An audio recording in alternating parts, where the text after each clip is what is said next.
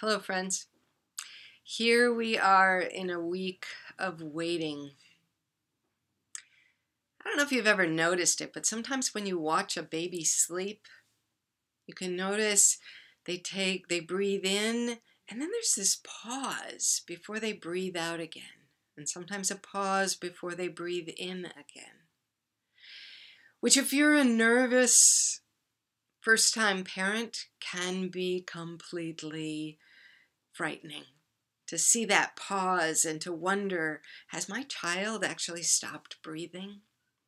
But it's a completely restful pause between inhale and exhale. I want to suggest that each of us has this body, memory, and activity that reminds us of the pause that can happen between a natural rhythm, in this case of breathing.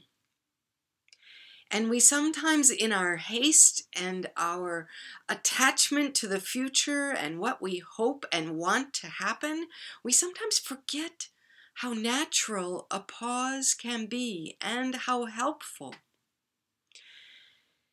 In this week of an extended pause between election day and the day we hear the results of that election, we are being asked to pause. And in that pausing, to learn something new. I've talked about this before, about how in many spiritual teachings, in the religious traditions around the world, there is a phrase that is called the gap, that is often associated with spiritual practices, creating this gap in which we rest and open ourselves to something new. Something we don't yet know, something beyond our control, and that spiritual practices themselves often serve the purpose of creating that gap. It has been called a gap that releases us from the tyranny of cause and effect. What a beautiful image of freedom, right? To pause in the space between past and present in a way that is fully open to new possibilities as yet unseen and unknown. This is what our spiritual practices can do, and what the simple practice of pausing between inhale and exhale can remind us of. I want to suggest that in this election week, when we are all being asked to wait for the results of an election that is so contentious and so important, that we might be invited into a state of not knowing that can put us in touch with a deeper thing at stake in this election time.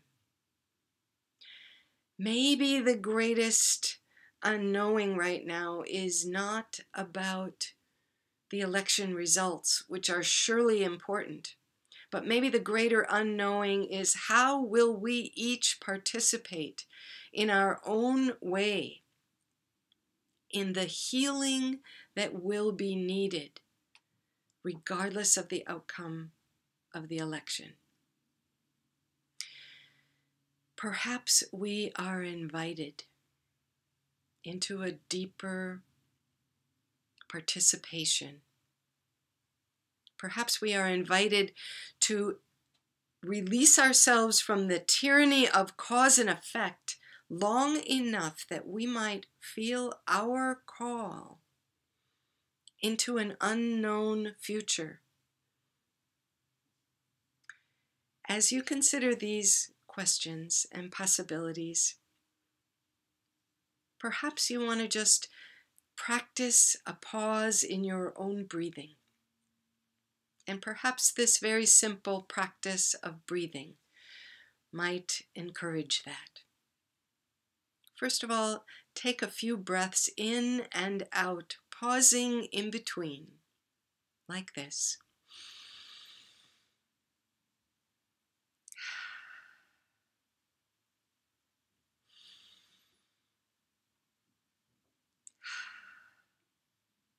And then take in a deep inhale, spreading your arms wide to open your heart space.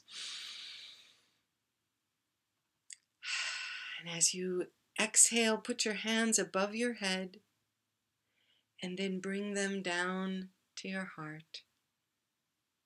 With one more inhale,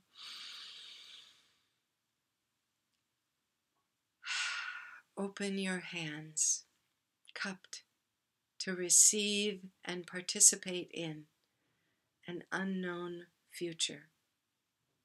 And with the last inhale and exhale, I invite you to make of your hands a sieve and release what you cannot control.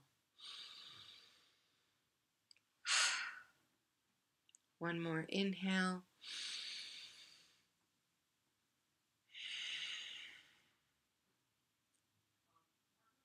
Thank you for joining me today. May you find your own way of deep, open-hearted pausing in this time of great unknowns. Take good care. Be steady. Be strong. Be patient.